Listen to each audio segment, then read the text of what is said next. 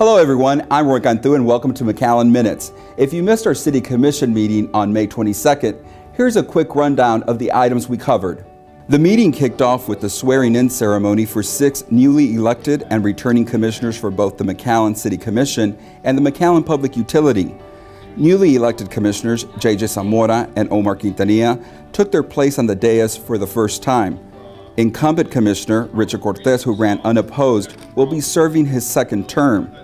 McAllen Public Utility trustees Charles Amos and Ernest Williams also were re-elected to another term.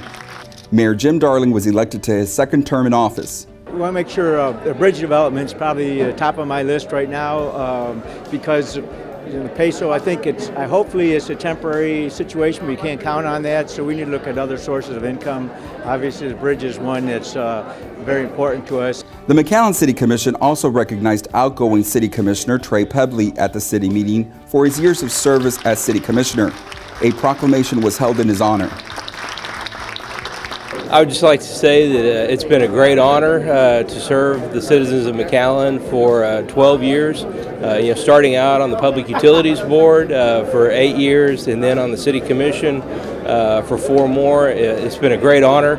I'd just like to let everybody know that there's a great staff here at City Hall and throughout the city, great police force, great fire department, and we're on the right track. During the meeting, commissioners reviewed the process for the development of the new master plan for the McAllen Parks and Recreation Department. The City of McAllen Parks and Recreation Master Plan was last developed in 2012. The department will be hosting town hall meetings and conducting an online survey to get input from citizens of all ages to help develop the strategy. The City Commission also authorized awarding multiple service contracts for mowing weedy lots. This service is used when city staff must mow or clean the property because of overgrown weeds and grass. Property owners could face a possible citation and cost to clean up. Citizens will also see a new and improved McAllen International Airport whenever they fly in and out of the airport, as commissioners approved landscaping and irrigation improvements at the facility.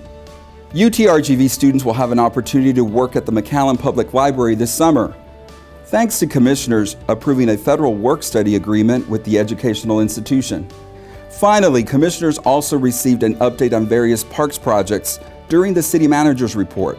The presentation focused on the youth baseball complex, which is scheduled to be complete by October. This has been a quick recap of our McAllen City Commission meeting. Meetings are set for the 2nd and 4th Monday of each month. We also air the entire meeting on the McAllen Cable Network on Tuesdays, Thursdays, and Saturdays at these times. We are always looking for citizen volunteers.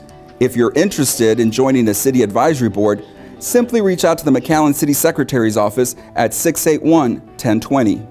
That is a look at your McAllen Minutes. For the City of McAllen, I'm Roy Canthu.